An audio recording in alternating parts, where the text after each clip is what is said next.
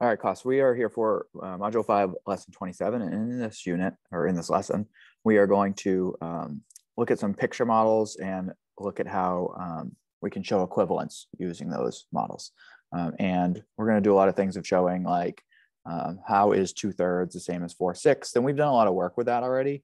We've looked at like the fraction stacks. We've looked at the online sort of fraction builder that shows us that. We've also learned how to use multiplication, multiplying by the same numerator and denominator, or multiplying the numerator and denominator by the same number to find equivalent fractions. And then this is just one more tool that we can use using these picture-based models. So we've also used number lines. So you have all sorts of tools at your disposal. And hopefully having all those tools is helping you understand what equivalent fractions are and how to use them. So here we go with the problem set. And so the first two just say, use the pictures to model the equivalent fractions, fill in the blanks to answer the questions. So we're working with, we can see we're working with thirds here. There's this whole is broken up into 3 parts. Notice the wholes are the same size. And then this whole is broken up into 6 parts. So this is thirds, that's sixths. So 4/6. So I'm gonna write the fraction up here, 4/6. 1, 2, 3, 4. Okay, 4 out of 6 are colored in. Now I'm going to color in 2/3 because I can tell that 2/3 equals 4/6. See how they end at the same spot? I drew a line there to connect them. They end at the same spot. Those two are equivalent. They're the same size. So I can say 4/6 is equal to 2/3, and I can fill in that fraction. The whole stays the same. So we didn't change the size of our whole. We just changed the number of parts it was broken up into. So what has happened to the size of the equal parts when they were less equal, when there were less equal parts? So that's basically saying like we have more equal parts up here. We have 4 of them, and down here we only have 2. So the equal parts got bigger.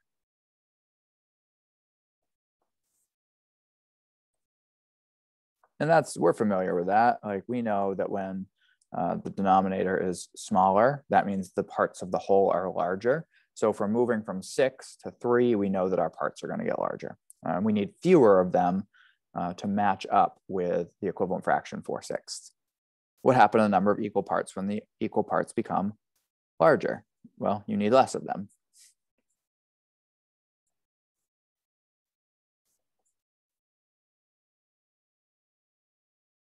Okay. The other way I want to show you back up here is we had 4/6. This is sort of the work we've been doing in class. And we're going to say that's going to equal, I'm going to give myself some space here, but equal some number of thirds. Let's go back to the time before we knew this was 2/3. Well, I could say to myself, how do I get from 3 to 6 or 6 to 3? I could say, ooh, we've always done multiplication, but we could also say we could divide this by 2. 6 divided by 2 is 3. But if we divide the bottom by 2, we also have to divide the top by 2. 4 divided by 2 is 2. And notice we end up with 2/3 there as well. So that's that strategy we've been working on a ton of in class. And it still applies in this lesson here.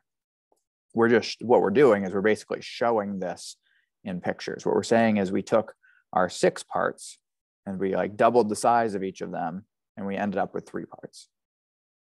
All right, the next one says 1/2, so I'll write my fraction up here, is equal to some number of 8ths. Okay, so I'm going to fill in 1/2 here. I'm going to say, where does that fall on my 8ths? Well, it's 1, 2, 3, 4. 4/8.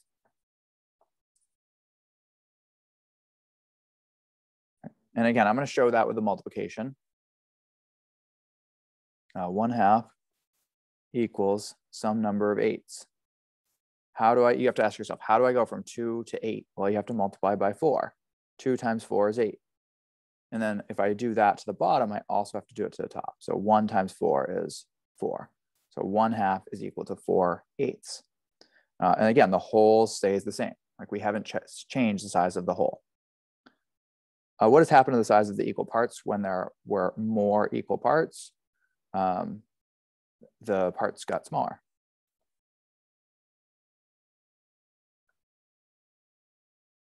So when we went from having just 2 equal parts to 8 equal parts, each of those parts shrank. It's smaller. And what happened to the number of equal parts that we need when the equal parts became smaller? We needed more of them. So basically that's like saying to get to the halfway point, at first we only needed one piece to get to the halfway point. But when we shrank those pieces down into eighths, we needed more pieces to get to that same point. All right, this next question is kind of a fun one. Takes a little bit of thought, but it's also sort of practical because you might find yourself in a situation like this someday. 6 friends want to share 3 chocolate bars that are the same size. So those are shown here, right? When the bars are unwrapped, the friends notice that the first bar is cut into 2 equal parts. So that's cut into, let's change where that is. That's cut into halves. They notice that the second bar is cut into 4 equal parts.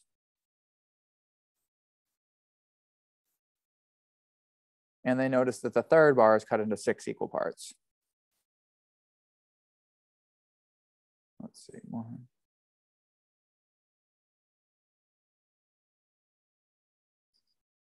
There we go.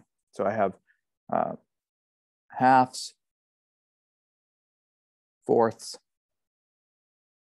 and sixths. Okay, so here's the question. This bottom part, I'll underline it for you. How can the friends share 6, or how can the 6 friends share the chocolate bars equally without breaking any of the pieces? So we cannot take this half and break it up. We can't take these fourths and break them up. But we need all 6 people to have the same amount. So how do we do that? Okay, well, I notice, here's a thought process a third grader might go through. You might say, well, okay, there's 6 pieces here. What if I gave everybody a piece, right? 1, 2, 3, 4, 5, 6. Everybody gets 1/6. Okay, that helps. Those are all equal. Okay, then everybody else, there's 1, 2, 3, 4, 5, 6 pieces left over. Great, there's 6 friends. Let's split them up. However, there's a problem with that because 4 people are getting pieces that are this size and 2 people are getting much larger pieces. So somebody's going to be upset. Those pieces are not equal. So that doesn't work. We can't split it. Can't split it that way. Even though there are 12, there are technically 12 pieces here. We can't just say everybody gets 2 pieces because that doesn't result in having equal parts. What I do notice though, look at this, like right down the middle, all those line up. Like 1/2 is equal to 2/4 is equal to 3/6. Those are equivalent fractions. So what if person 1 got this? Person 2 got this. Person 3 got all of this. Person 4 got this. Person 5 got all this. Person 6 got all this. Well, they've each now gotten half of a bar. We've taken, and look, we could have gone back in unit 1 and figured this out. Like you have 3 bars and 6 people that want to share them. Like each person's going to get like half. Like they're going to get half the bar. We could have figured that out early in the year, but now we're using it with fractions, or at least using equivalent fractions. So what we're learning is that 1/2 equals 2/4 equals 3/6. Now, persons 5 and 6, they have more pieces, but their pieces are smaller. And when they're added together, they equal the same thing as this person up here who only got 1 piece, because 1 out of 2 is the same as 3 out of 6. So each person is getting the same amount of chocolate, even though the way their chocolate is broken up looks different. And that can happen because of equivalent fractions. That can happen because 1/2 equals 2/4 equals 3/6. All right, let's flip this over onto the back. All right, when the whole is the same size, why does 6 copies of 1/8 equal 3 copies of 1/4? So we're going to draw a model to show this.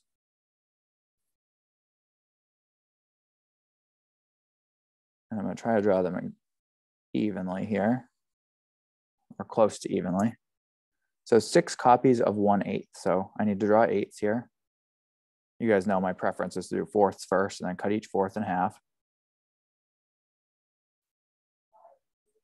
So I have 1, 2, 3, 4, 5, 6, 7, 8, and I'm going to color in 6 of them. Okay. And why does that equal 3 copies of 1/4?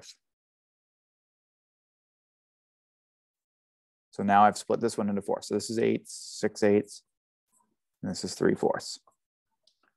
1, 2, 3. Well, this is like the same thing as the chocolate example we just did. think of this as one person up here. They're getting 6 out of 8 pieces. They're getting, somebody might say they're getting more pieces, but they'd say, well, my pieces are smaller. So it takes more of them to add up to the same amount that this person got, which was only 3 pieces, but they were large chunks. They were big pieces. So the way you'd explain that would say 6/8 equals 3/4 because 6 is twice as big as 3.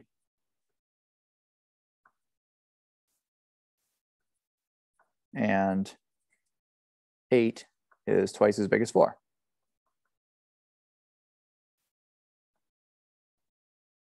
What you're really saying there is this. What you're really saying there is 3/4. You multiply that by 2 and that by 2. If you multiply the numerator and denominator each by 2, you're going to get 3 times 2 is 6, 4 times 2 is 8. You're going to get 6/8. All right. So they're equivalent fractions. You can say they are equivalent fractions. Equal. I'll say equal fractions. Save myself from trying to spell equivalent right now. When the whole is the same, how many 6? This is the same type of problem. When the whole is the same, how many 6 does it take to equal 1/3? So again, we're going to draw 2 rectangles here. I think rectangles are the best way to go when you're trying to show this equivalency. They're easy to line up, on top of each other. They're easy to sort of almost use like number lines with some depth to them, some height to them. So let's see, we're going to do I'm going to do thirds on the top. So this is 1/3 because that's what they told me to draw there. And then how many 6 does it take to equal that? Well, I know that a 6 is just a third that's been cut in half. So I'm still trying to find that same point. See how I connected those? Well, it takes 2 6. 2 6 equals 1/3. Why, you might ask? Well, 1 times 2 equals 2. And 3 times 2 equals 6. So you get 2/6, right? You double the number of parts, but cut each part in half.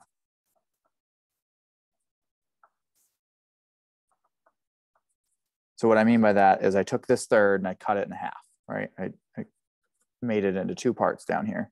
But then because I cut it in half, I had to have 2 of them, right, to equal the same thing that I had originally, which is 1/3.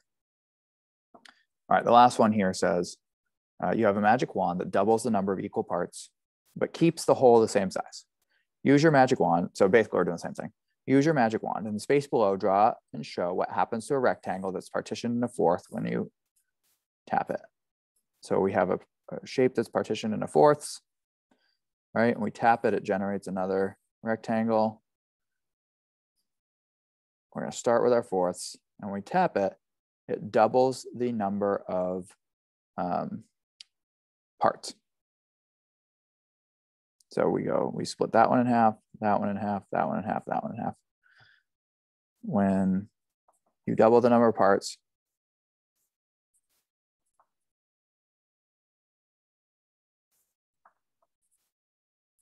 you go from 4 parts to 8 parts.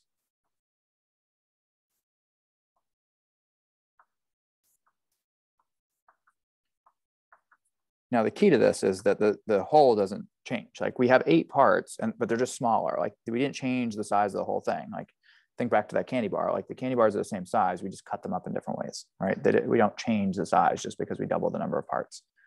And we could look at this and we could say like, say you ate the whole thing. Say this was a candy bar and you ate 4/4. Well, you'd need to then eat 8/8 to eat the same amount. You've doubled the number of pieces you need to eat, but each piece is now half as big. So that is how we can use picture models to help us understand equivalent fractions. And as you saw throughout the lesson, we also have this ability to multiply numerators and denominators by the same number to work on that equivalent fraction as well. And we even saw that you can divide. Like say you start with the one that's been cut up into more pieces, you can divide by the same number in the numerator and denominator to find an equivalent fraction. So for example, you could take 6/8 and divide the 6 by 2 and divide the 8 by 2, and you could get an equivalent fraction. Just the same way that you could take 1/2 and multiply the numerator by 4 and the denominator by 4 and find an equivalent fraction. It works both ways. All right, guys, please let me know if you have any questions. Keep up the hard work. We're almost done with this unit, and I know it's been a long one. I know it's been a tricky one, but you guys are doing a fantastic job, and I'm really proud of you.